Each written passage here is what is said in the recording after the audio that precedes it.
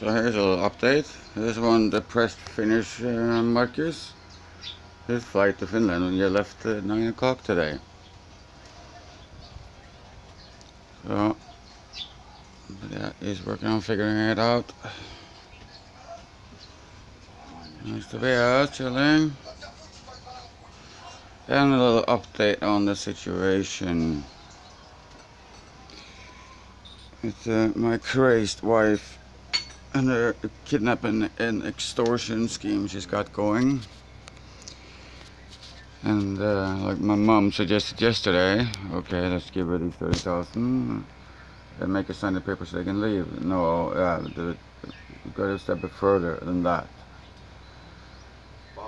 She's got to sign for full custody over to me with no visitation or any other rights whatsoever, under the presence of a lawyer.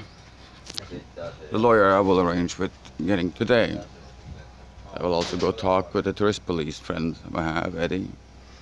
He's been police in Norway for 36 years. I know him pretty well. He's want to help. So, but the thing here is, if this is bail money, then she's still going to need to go to court. Then she should just get it over with.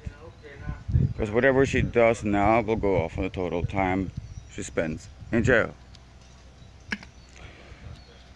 So if she has one inkling of intelligence, she gives the kids to me now, and we will help with a decent lawyer and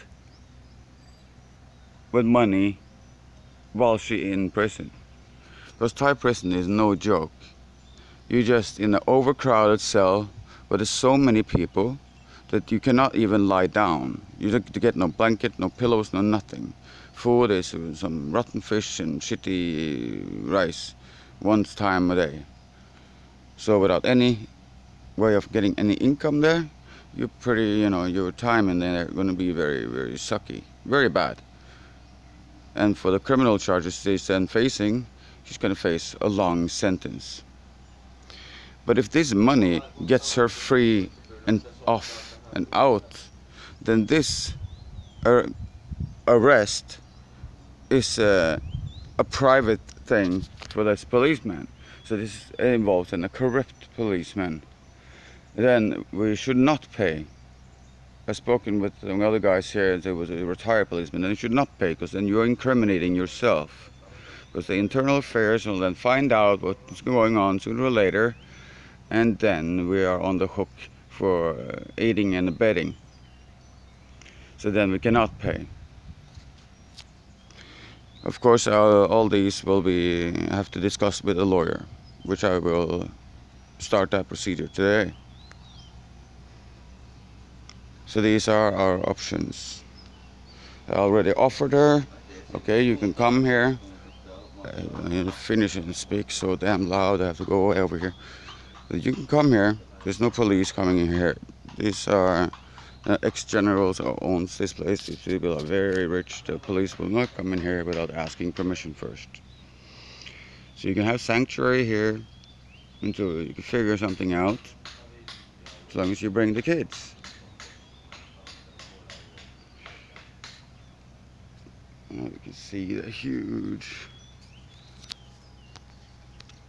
house in the background there. That's the big boss. So yeah, the police don't come in here without calling. I have to call them first and figure, asking.